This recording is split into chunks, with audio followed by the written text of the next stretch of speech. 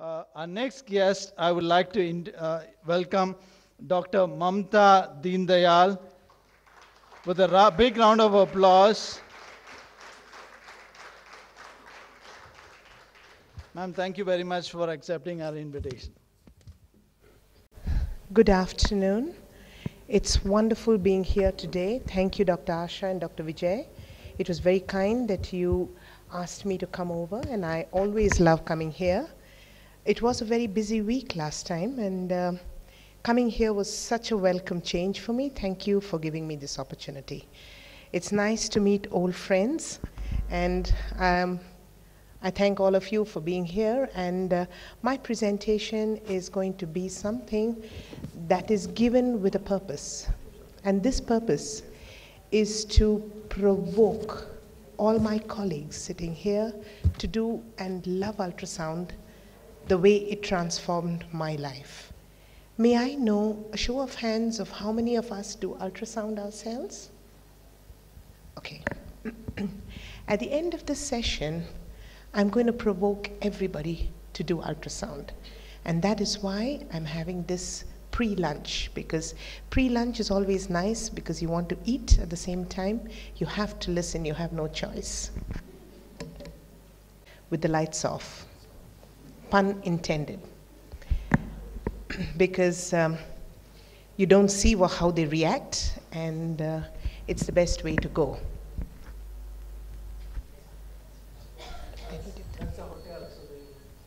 Okay. In the past, we believed that making babies means you need a gynecologist. You need an ultrasound room where you wait for your chance amongst all the others. I always believed that ultrasound meant you needed a monitoring chart. Again, come back to your gynecologist saying, well, I'm ready now, I'm exhausted. There are other lucky ones like this who go home for a quickie and get pregnant. And a child is born. This is what we always believed it was.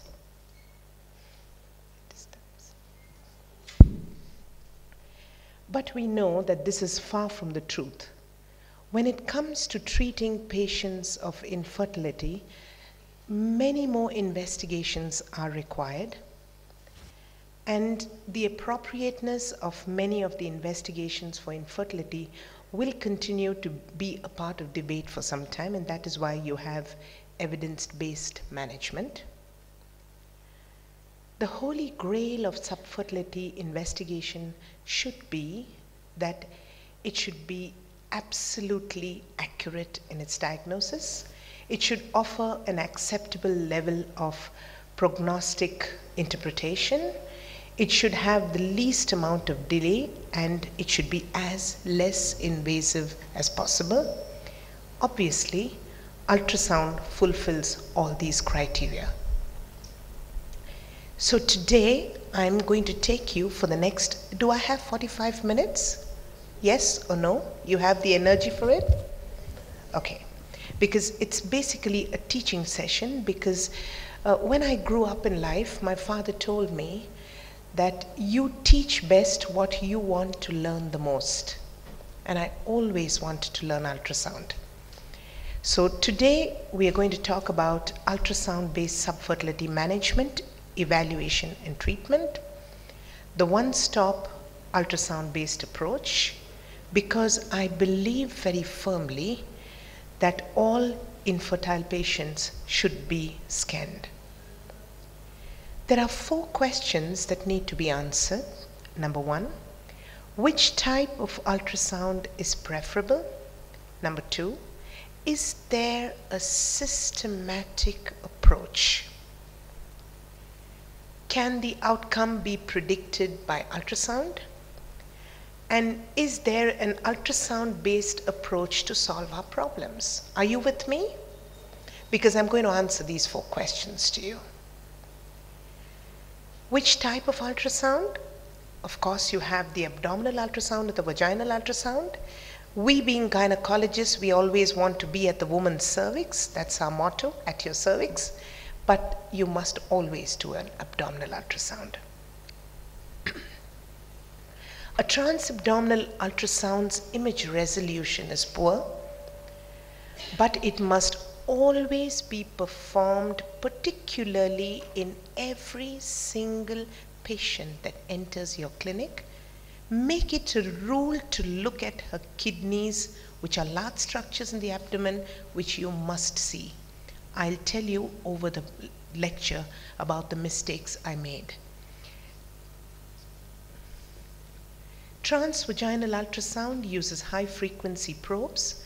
The organs of interest are very close to the transducer, so when you actually look at the organs with your ultrasound, it appears as if they are magnified. It looks like you're looking at the organs with a microscope.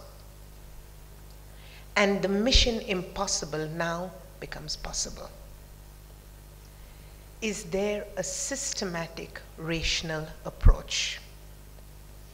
So today, I'm going to take you for the next 10 minutes onto how I conduct a standard ultrasound examination on the female pelvis. Following this, I will take you through the diagnosis that we have made over time, the lessons we have learned, and so that it becomes useful to each and every one of you. The tips and tricks. The first step, my dear friends, before you go on to your ultrasound machine is to optimize the image. And I'll tell you why. You have a picture like this, you know what you're going to see on laparoscope. You have a picture like this, you know it's a hydrosalpinx. Your patient understands it as well. You have an ultrasound reconstruction like this, you know her tube is going to be dilated. So how do you get these pictures? These are all pictures that I never copied from textbooks. So today, my message to each one of you is very clear. The pictures that I took are the pictures on my machine. And when I can do it, you can do it as well. I very firmly believe that you can actually display what you thought, and I also believe that one picture speaks more than 1,000 words. So let me take you now through the methodology that I follow, which is how we do it. This is the institute where I work, and this is a strict protocol that all of us at the institute follow. The first is the history and documentation of the symptoms. The second, a transabdominal ultrasound, particularly to look at the kidneys. The third, we look at what I compartmentalize, the middle compartment, that is the uterus, cervix, and vagina. The next is step 4, where I look at the lateral compartments, that is the ovary and the adnexa. The next is the posterior and the anterior compartment, which is the bladder and the ureter. I'm going to show you pictures. I will not talk off my hat. I'm going to show you real-time pictures. And the sixth is evaluation of the posterior compartment. That is the rectovaginal septum, the retrocervical area, the pouch of Douglas, the uterosacrals, and the intestines. So can I take you through these? Yes or no? Yes? Are you all with me? All right. So coming to how you approach a patient. First, how you get started, introduce yourself to the patient. After all, you're doing a vaginal examination for a patient. So introduce yourself, read the request form, enter the patient details, inform the patient about the aims of why you're doing a scan, gather the relevant history, stand at the side of the patient, never in between her legs. Cover the patient because respect to the patient is extraordinarily important. Keep a standardized, prefixed, determined technique, which I talked about, and start with a transabdominal scan first, then a transvaginal. And today, if I can make my presentation to you, it is because I recorded all my video clips and my pictures.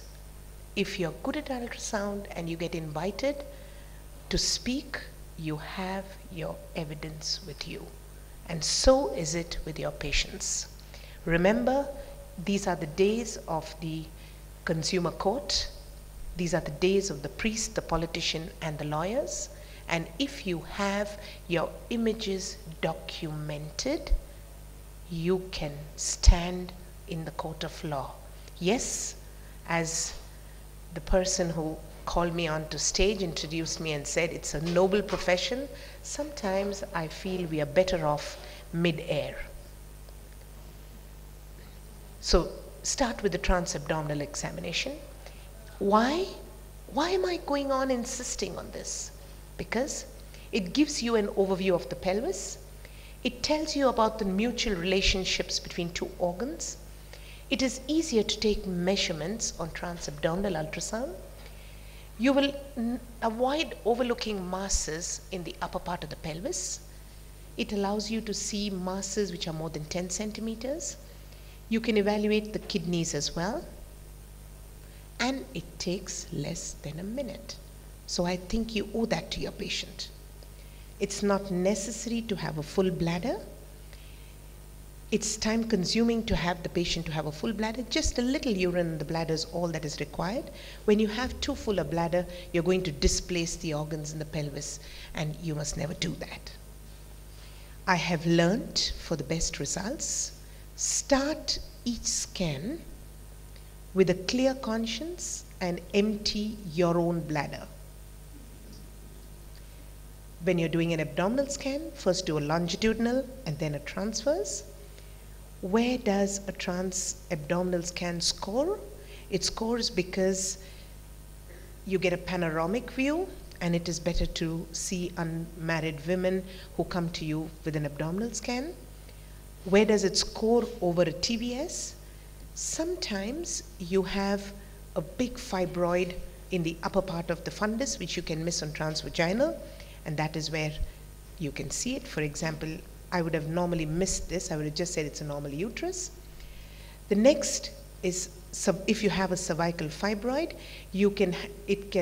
shadowing can obscure vision, so that is where it helps. Suppose you have a uterus that is axially placed, you can miss a polyp. So if you have a dermoid, for example, you can see the dermoid much more clear when you do a transabdominal scan. So that is where it scores. So it's important that you do it. I have learned we are what we repeatedly do. Excellence then is not an act but a habit. And I am saying this so many times because if you want to be excellent in ultrasound, you need to follow a strict protocol.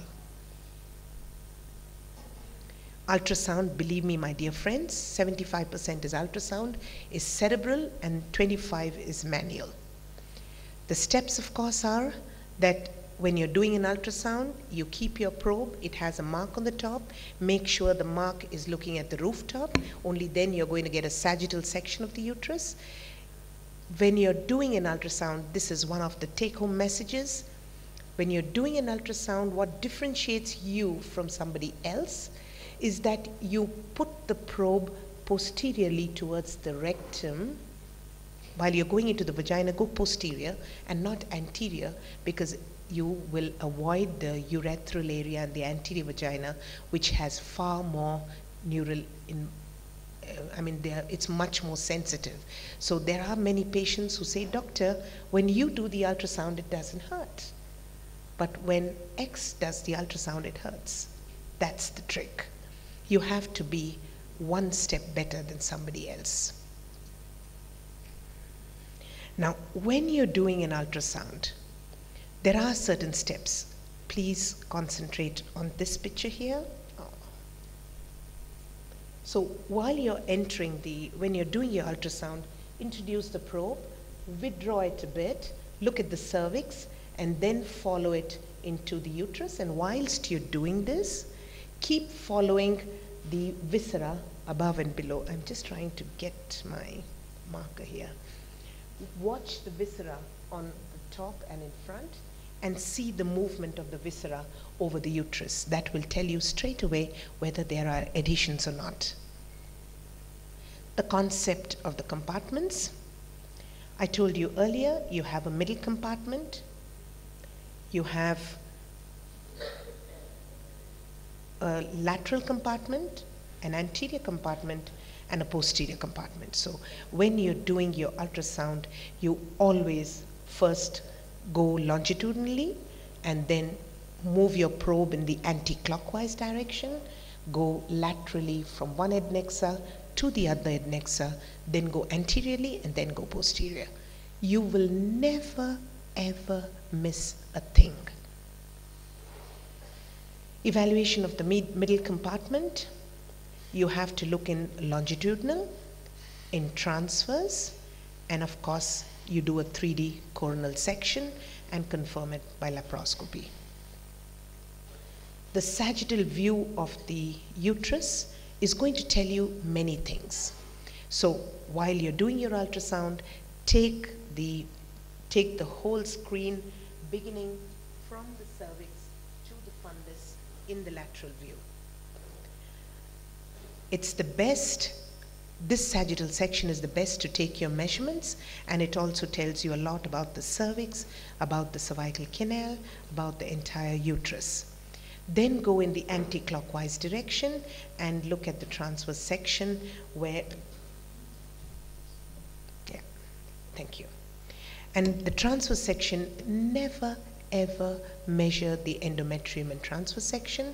Use the transverse section to see any split in the endometrial cavity, which may tell you that you're dealing with a bicornuate uterus or a septate uterus.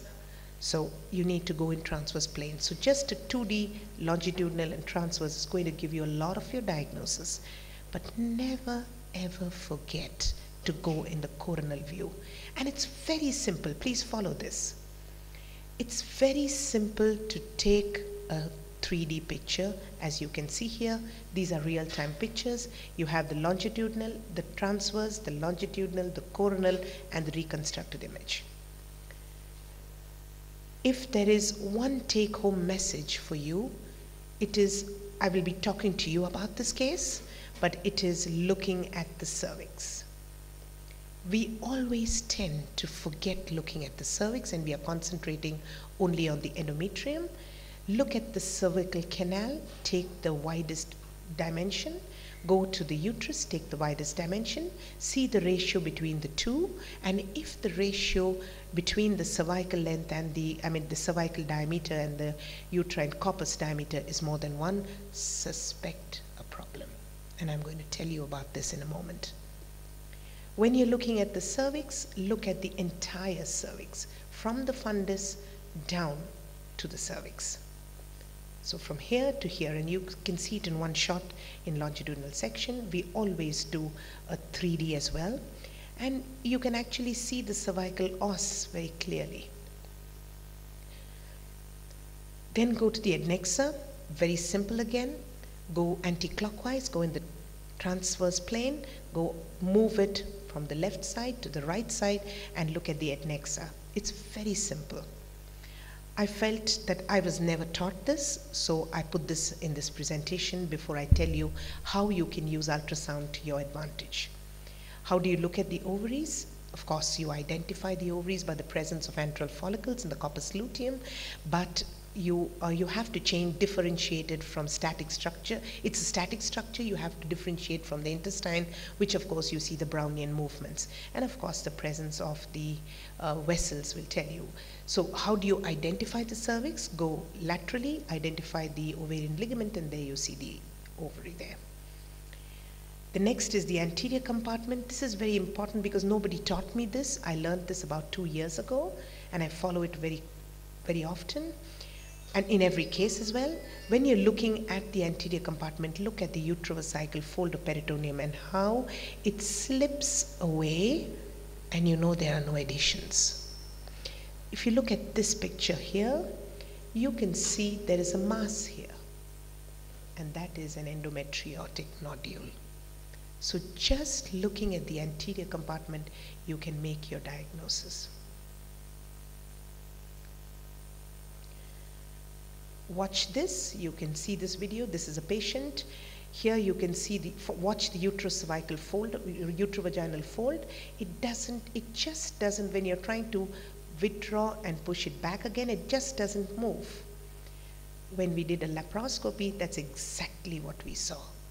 The uterovesical fold of peritoneum was adherent, and this is a patient who had a previous classical cesarean, and we could actually pick it up on ultrasound. Then the ureter. This is very fascinating. This is something I've learned in the last 1 year and picked up quite a few abnormalities. And how do you identify the ureter? Just go laterally, and you can actually see the peristalsis. You see this?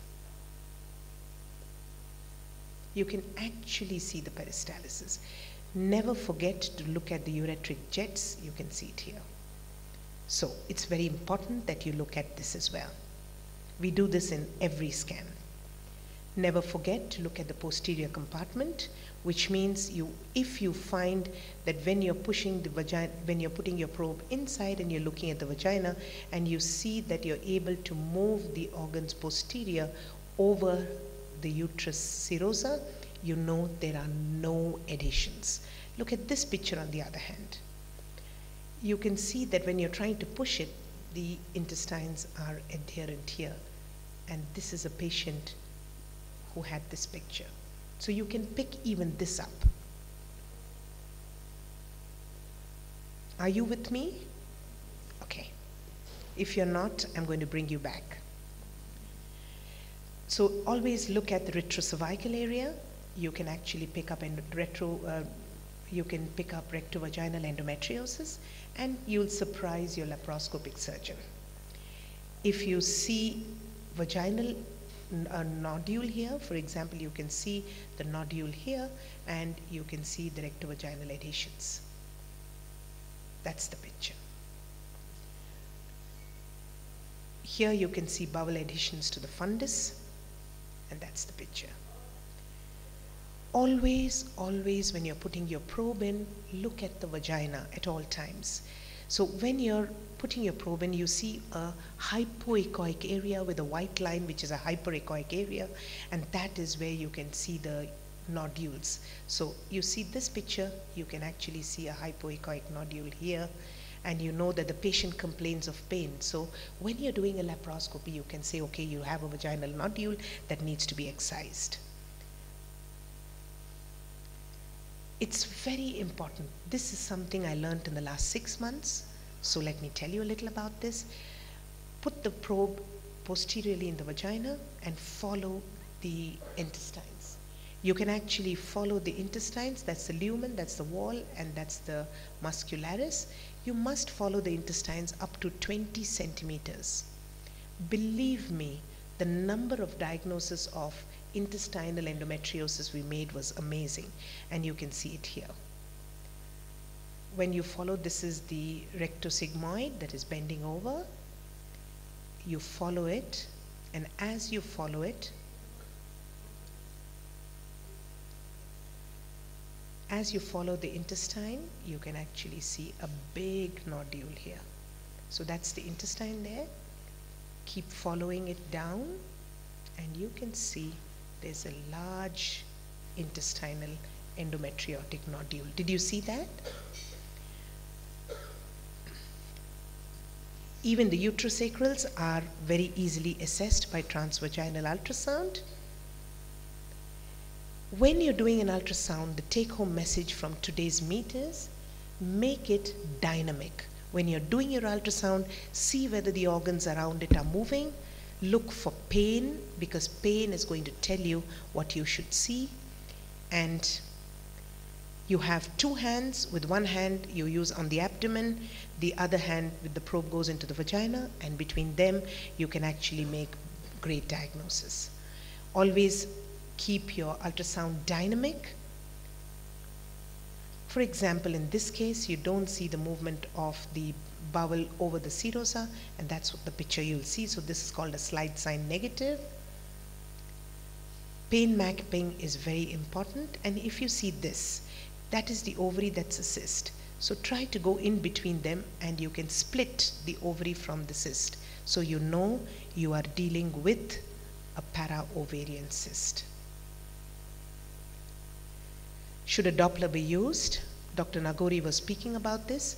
This patient came when I just put a Doppler in the cervix. I'm very passionate about the cervix, and when I put a Doppler, I saw something was giving me directions.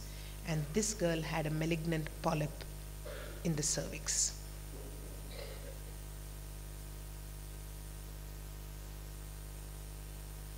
So you can see transvaginal ultrasound is going to give you a lot of information. It's an extension of your finger. For example, in this case, transabdominal didn't show me anything. When I did a transvaginal ultrasound, I saw peripheral vascularity and confirmed on hysteroscopy. So that is why we investigate the couple in a one-step approach. A good gynec ultrasound is going to give you an approach and direction. So having done this, now let's go quickly. Are you still with me? Do you think I can continue? Yes? Yes or no? Okay. So we'll go to the uterine evaluation. First, assess, is the uterus anteverted? It is bending over the bladder. Is it retroverted when it is away from the bladder or its mid position? Do a 2D of the uterus, look at the cervical canal, look at the cervix, look at the myometrium and the endometrium, and of course the serosa all the way. Dr. Nagori has already talked to us about how the endometrium thickens and becomes type 4 endometrium but the most important thing, when you're looking at a 3D of the uterus, remember you must look at the cervical canal, the cavity, and you can see the cornual ends here, and just below the uterine cavity is a hypoechoic area, and this is the junctional zone. This is the most important, and I'll show you with examples. Look at the myometrium, look at the serosa. You can see the junctional zone is normal here, but you can see there's a loss of junctional zone here. And what did we see on laparoscopy? It was adenomyosis. In this case, you can see hyperechoic areas within the endometrial cavity and total loss of junctional zone. This is tuberculosis. See the diagnosis? It's just, you make the diagnosis right away. Then of course, looking at the 3D of the uterus, you need to measure from cornu to cornu and see the depth. If it is more than 1 centimeter, you know there is a septum of some kind or an anomaly of the uterus. So here I'm giving you some examples. Here is a unicornate uterus and a mass on the side, that's a rudimentary horn, and that's the laparoscopy picture. So you can make your diagnosis even before the surgeon puts his scope in. Here is a patient who came with severe, she was an unmarried girl, and her only problem was severe intractable dysmenorrhea. This is a rectal scan. The rectal scan showed a unicornate uterus and a hematometra in the non-canalized horn. We did a hemihysterectomy for her, and of course she's absolutely all right, delivered a normal child after 5 years, and she's doing well. This is a patient, when you see a split, it may be a bicornate uterus confirmed by laparoscopy. So you don't need too much of guessing when you do your ultrasound well. Here, of course, it's anybody's guess, widely separated endometrial echos, and a 3D already shows the presence of a didelphys uterus. And this patient went ahead, we induced ovulation with clomiphene citrate and gonadotropins, and she conceived spontaneously one in both she had a didelphys uterus with 1 sac in each of her uteri. So she had a double cesarean, I think. So you have septate uterus. You can make out the different types of septate uterus, whether it's a complete septum or a partial. And of course, you can plan your hysteroscopy. In this case, she was an unmarried girl. Can I go ahead? Is it okay to go ahead? Because it's 1 o'clock nearly. Is it okay? Okay. This was a patient who reported to us. She's a primary infertility, married 3 years, very innocent looking husband. I think women are pretty dangerous, you know. She Very innocent looking husband, and he brought her and he said, well, she's not conceiving. I did a ultrasound, and what did I find? I found a hyperechoic area here. I did a 3D reconstruction, and what did I see? I saw fetal bones, which I suspected to be fetal bones. I tapped her on the back and I said, did you have an MTP in the past? She said, no. And then when we put the hysteroscope, we took out fetal scapula. So, never go by the history. This is another case coming in for IVF because she failed recanalization. I did an ultrasound. I found a hyperechoic area here. I did a 3D reconstruction. The hyperechoic area persisted. I didn't know what it was. The only history was she had a tubectomy and she lost her 2 children in the tsunami. She came back for a recanalization in some center. A recanalization was done in Madras. She failed 2 IVF cycles, and when she came to me, the only thing I saw was this hyperechoic area. And to my surprise, when I did a hysteroscopy, I saw a bit of proline which was out of the tube. Probably the doctor who was doing the recanalization forgot to pull out the proline after reconstruction. And all I did in hysteroscopy was pull this out. It was a huge segment of proline, and she conceived spontaneously after this. Non-viable option commercially, but you have done a lot of justice to your patient. This is another case, a young girl, thick endometrium on day 2. We did a sonohysterography. I could see very clearly she had polyps.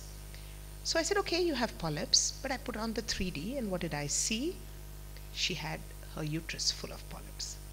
So you can actually show the patient, this is why I need to do a hysteroscopy for you, and justify. A sonohysterography should always be done when you suspect an intracavitary lesion. Let's look at fibroids. Why should I do a 3D for a fibroid? The answer is you can actually make out the location of the fibroid, whether it's pressing over the junctional zone, and if it is not touching the junctional zone, you can leave it alone if it is less than 4 centimeters. So these are the different fibroids that we saw. From here you could see a little cornual fibroid, and here you can actually see the vascularity. So you can guide your surgeon and say, you know what, she has vascularity at the base, and this is where you must anticipate it. Adenomyosis, here you can differentiate. There's a thickening of the endometrium, there's a lot of vascularity, and you can see these extra bits that go in from the endometrium into the myometrium. These are little streaky structures which make a diagnosis of adenomyosis.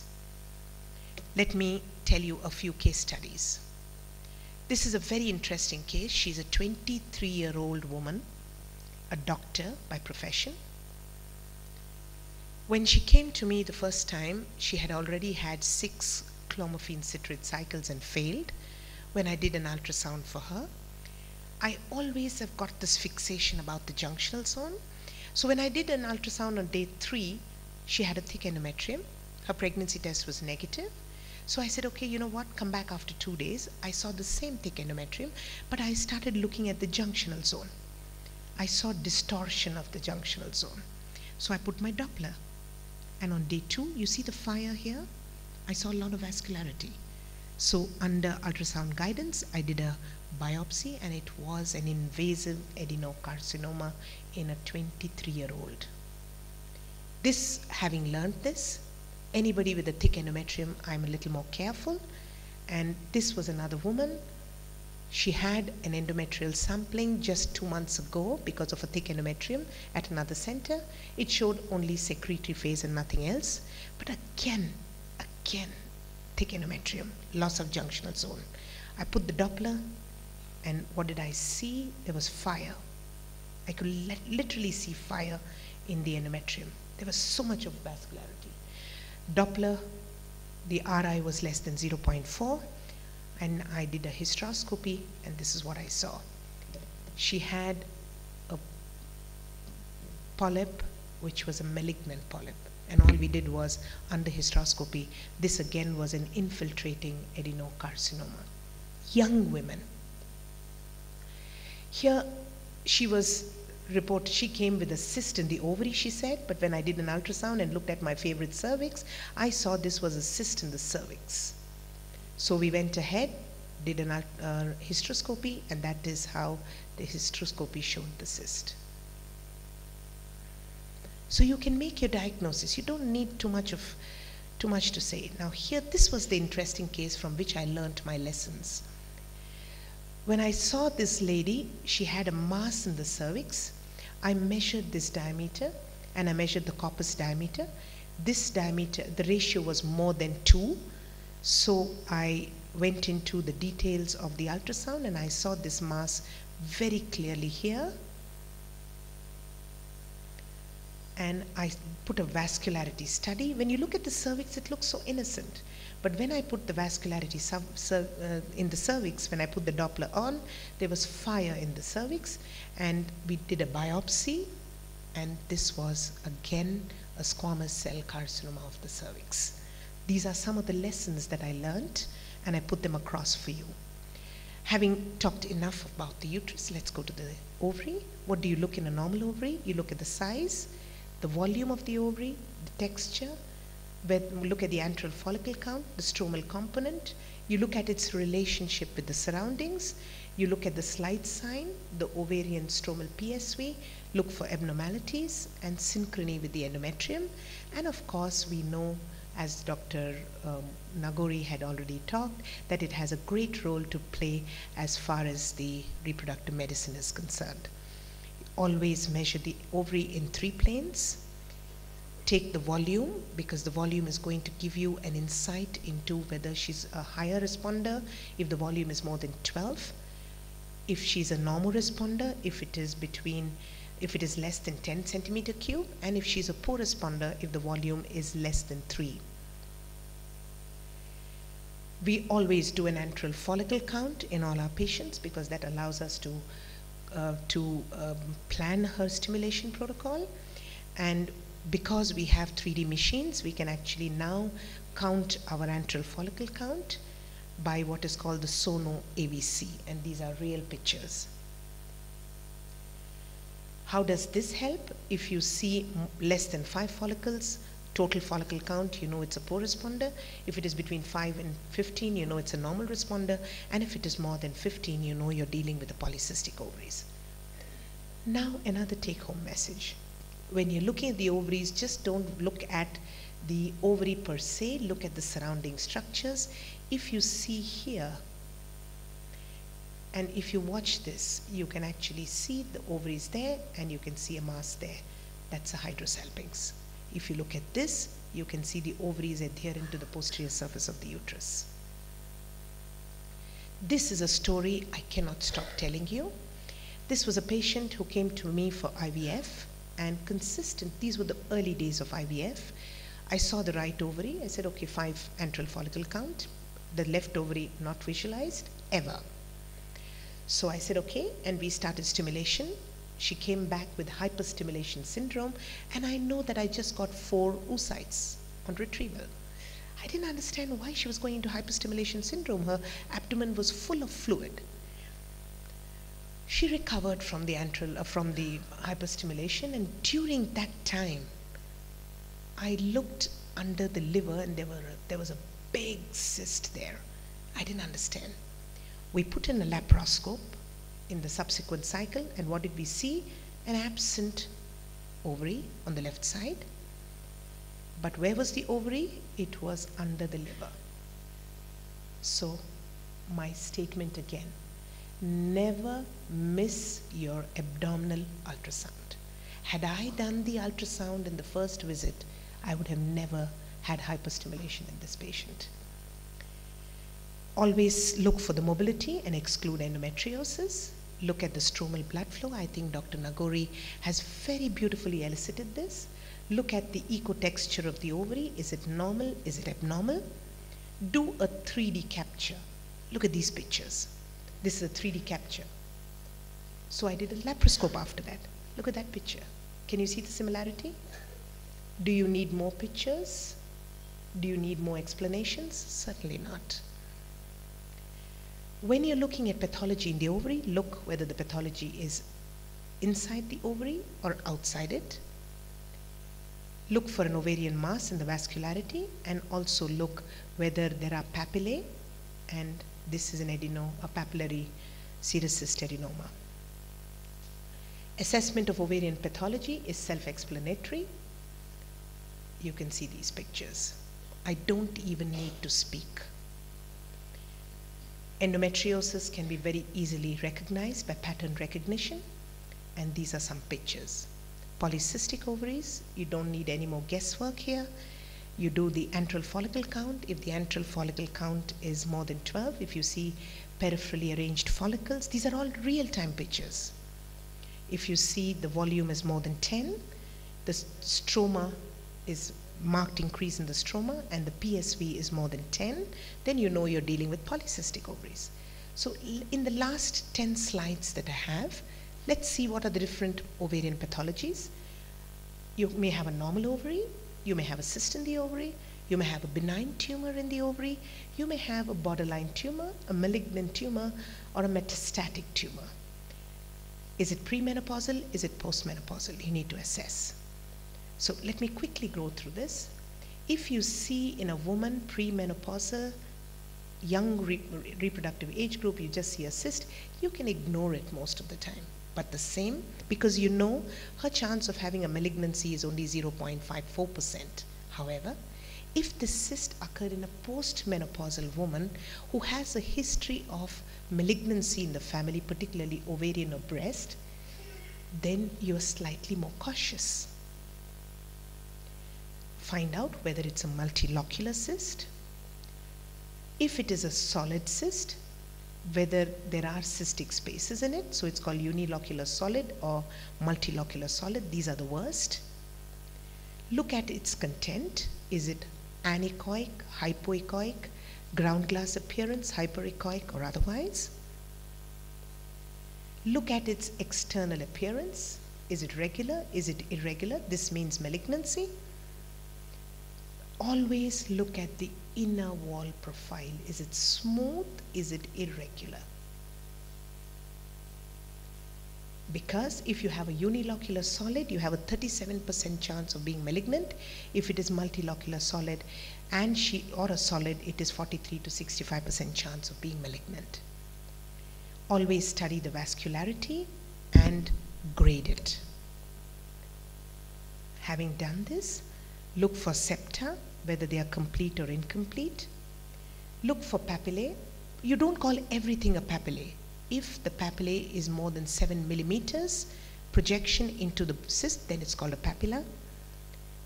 You see whether you study the papilla in detail, the number of papillae that are there and the vascularity.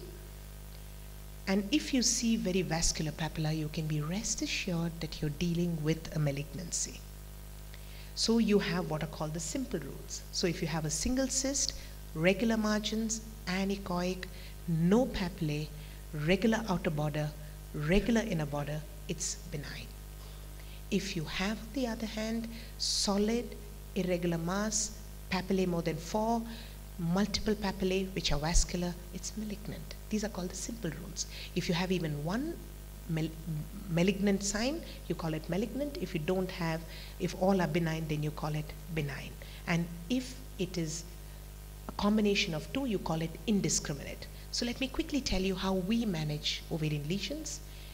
You use the IOTA simple rules. It may be benign or malignant, like I told you, or it may be indeterminate. And if it is indeterminate, you follow what is called the prediction models, the logistic regression models, and then again you can make out whether it's benign or malignant or indiscriminate, in which case then you start doing your tumor marker tests to make it benign or malignant. How do you evaluate the tubes? Of course, you have the HycoC. It's not available in India, so you can check the tubes with saline. I'm not particularly comfortable doing it, though most of my colleagues do it all the time. You can look at the cornual ends and look for intraluminal blocks like this one. And of course, if you see a unilocular cyst with incomplete septum and reconstructed, you can get a hydrosalpinx. And this was such a pretty picture, I actually wanted to frame it and put it up in my drawing room. you need to diagnose this well in advance because you have to counsel your patient regarding salpingectomy. So my last 3 slides. A gynec ultrasound, always take the history, clinical findings and note them down. Do a trans-abdominal and transvaginal because they complement each other. Carefully look at your 2D. When in doubt, seek the help of books, the internet, seniors, and do not report till then. When you're reporting your ultrasound, describe the morphology, give the structure of origin, give your impression, give a line diagram, and that is what will make you different from the others. A differential diagnosis and supportive investigations can be mentioned. And this is how we give our report in the institute. And now coming to my last slide. When you practice as a soloist, to become perfect, you need 10,000 hours. To join an orchestra, you need 8,000 hours. To become a teacher, 6,000 hours of teaching. By the age of 20, nobody reached exclusive levels without massive areas of practice. Nobody did great practice and failed. For example, if you look at Mozart, by the age of 6, he had 6,000 hours of practice on music. So what am I trying to get at? Experience and purposeful practice will make you successful. But the take-home message is, remember to be good at ultrasound. To be good, you must practice, practice, and practice. And that, my dear friends, is experience. I thank you very much for a very patient listening.